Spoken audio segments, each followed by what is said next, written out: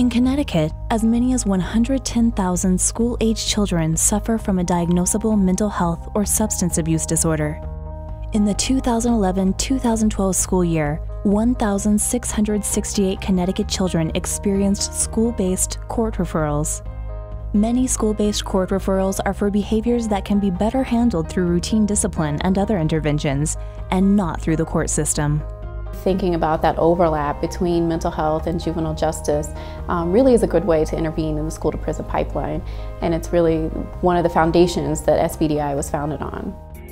The School-Based Diversion Initiative, SBDI, is finding ways to bring balance back to our schools and communities. Through training sessions, consultation, the SBDI toolkit and support, school staff will strive to reach 3 primary goals: reduce the frequency of expulsions, out-of-school suspensions, and discretionary school-based arrests, link youth who are at risk of arrest to appropriate school and community-based services and supports, and build knowledge and skills among teachers, school staff, and school resource officers to recognize and manage behavioral health crises in the school and access needed community services. So SBDI is a new way. It's a simple way of saying, I'm just going to shift my perspective, stop seeing problem kids, start seeing problem behaviors, and attack the problem behavior, because that makes my school better. It makes my student better, it makes my community better.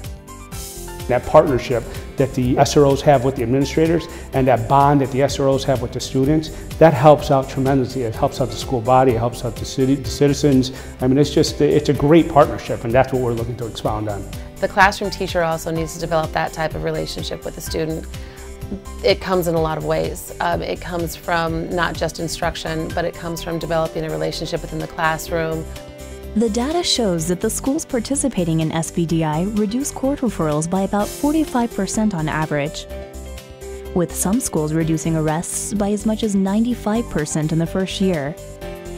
And referrals to EMPS, the state's mobile crisis service, increased by 94% among participating schools.